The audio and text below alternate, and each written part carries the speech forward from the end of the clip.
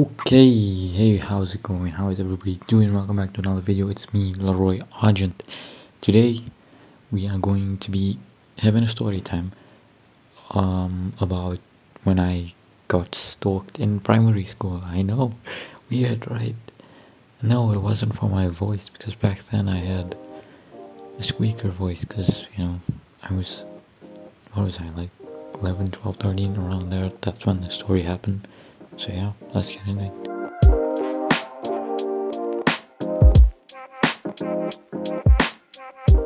Anyway, so this all started in around grade 5 when I found out this girl that I've been friends with for like 5 years. We're gonna call her, we'll call her Karen because why not? So anyway, Karen wasn't really a close friend of mine. She was weird, but yeah, she was just there, She was like friends with everybody. At the same time, she kind of had a crush on all my friends as well, which is weird, super weird, super weird. But anyway, around this time, she moved next to me, which I didn't know until like halfway through the year when she was like, hey, I live next door to you. I said, oh, did you just move in? She's like, no, I moved in at the start of the year. I just figured I should tell you this time. Then she's like, if I ever need homework, I'm coming to you. And I'm like, I never do my homework. Don't come to me. Yeah, I'm that type of student. I never do my homework. But anyway, not what we're here to discuss. So, grade 5, nothing too bad happened, right? Everything was fine. But things took a turn when I got a crush on somebody else. And she found out about it. Karen, she found out about it, right? And I think it upset her that I liked somebody else instead of her. Because this is when shit took a turn. She started doing weird stuff. For one, she wrote a list of her crushes. There was like 13 dudes on there. Very weird, like very questionable as well. Because when we saw it initially, it looked like she was writing down some ritual or something.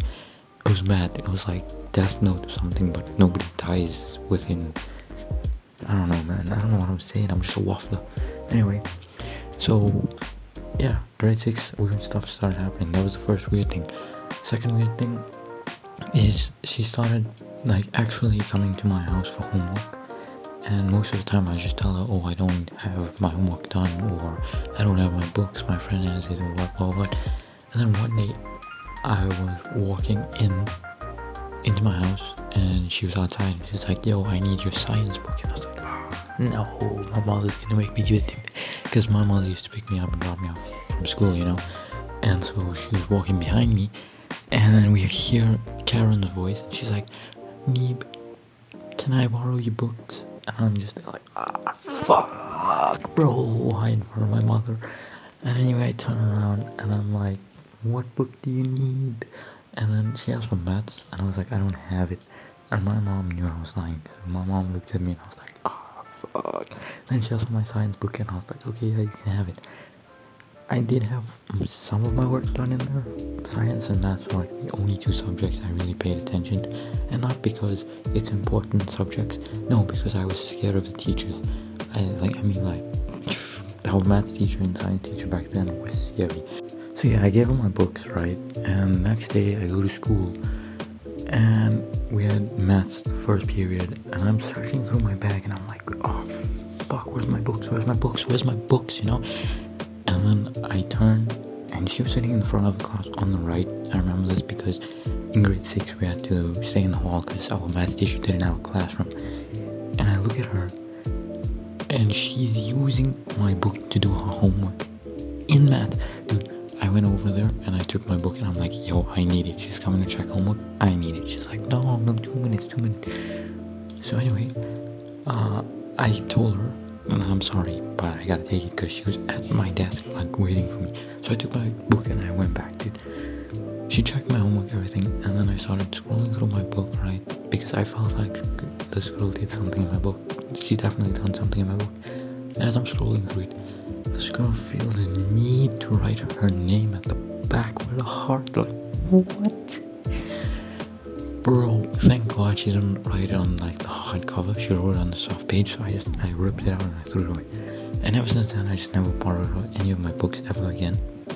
because that was very, very weird.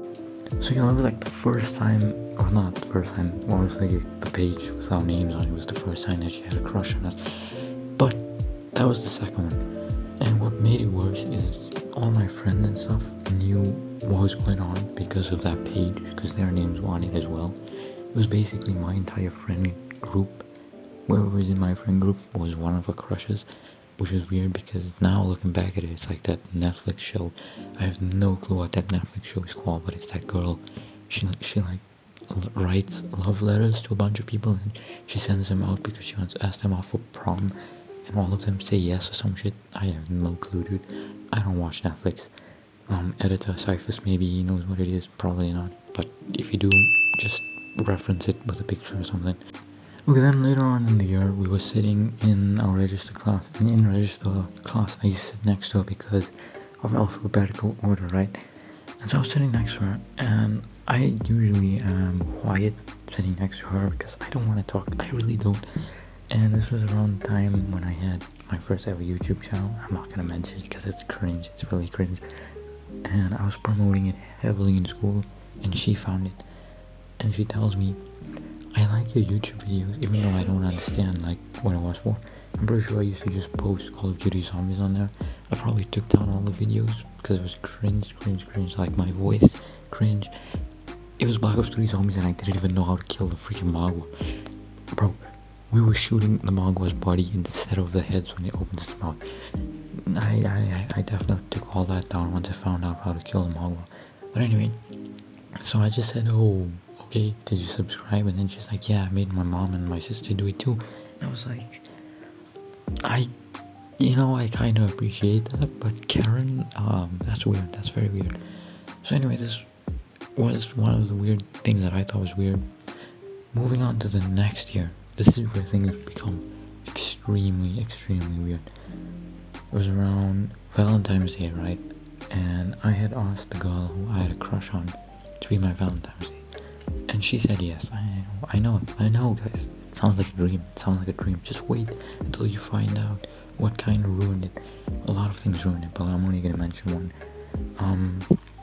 Valentine's Day comes, and our one teacher was doing like these fake tattoos for our learners. Like you can write your name on your arm and whatnot. And you won't guess what Karen got on her arm, on her forearm. My name, full capital letters, dude.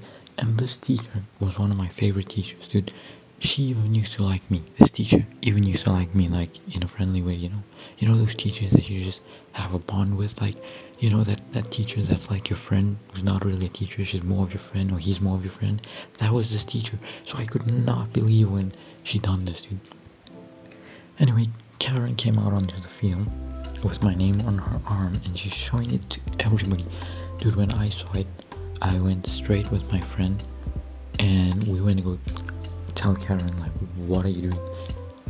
Legitimately, what are you doing?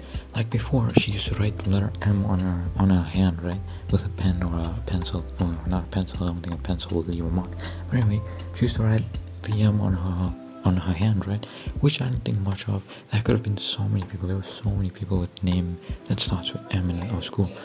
But seeing a fake tattoo that was probably gonna last about a month on her arm that said my name, no, I wasn't having it. So we went to her, and I will admit, we kind of swore and stuff. But what I don't get is the teacher, when she went to go complain because we swore her, right? The teacher came and he called us. There's another teacher that she went to go complain to because she was like a teacher's pet to him. And he came, he called me and my friend, right? My friend and I were the ones who swore. We're like, what the fuck are you doing? How the fuck can you do this? No. Now, we said this softly to her, you know, talking privately, but I know swearing at a girl isn't the best thing to do. I don't condone it. Do not do it. We done it because we're a bunch of idiots. Anyway, this teacher comes to us and has the nerve to tell us that that is normal. Not us swearing him, not us swearing her, sorry. That her writing my name on her arm is normal. No way, dude. We got in trouble. At the end of the day, we got in trouble. Nothing happened to her. Then when we went home, she came home and you know, she still lives next door to me. To this day, she still lives next door to me, but we don't talk at all. She comes to my gate as I'm walking inside the house, and she just like audibly, is that how you say it? Audibly says sorry. I walk in my house and I didn't say shit. Anyway, a few months go by, like a lot of months go by. Near my birthday in September 27th, yes, my birthday passed.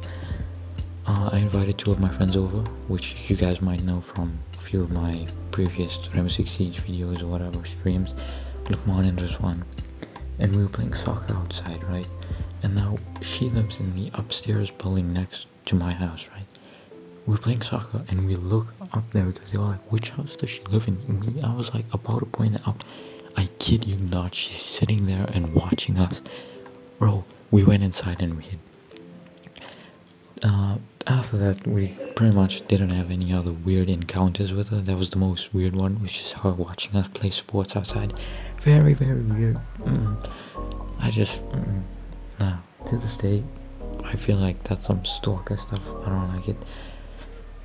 And yeah, the last weird encounter I think I've ever had with her was that one.